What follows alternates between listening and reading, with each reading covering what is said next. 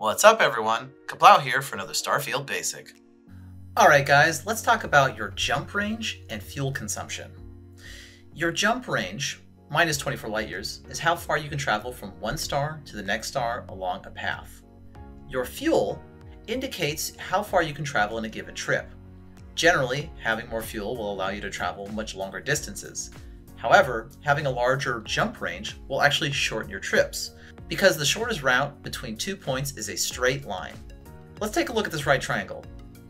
If sides A and B are both 20 light years, then side C would be about 28.3 light years. If I wanted to travel from this point to this point, and I have my current jump drive that only allows for a 24 light year jump, then I would need to travel along sides A and B in order to make that trip, which would then be a 40 light year trip. Now, a stronger grav drive would make that jump 28.3 light years, and I would expend less fuel overall for this trip. This would then apply multiple times as you plot out longer and longer trips across the galaxy. For example, right now I have to go from Higgins to Bohr to Fermi and then to Maul. If I had a stronger grav drive than 24 light years, I'd be able to go directly to Maul, but this trip is now significantly longer because of the strength of my grav drive.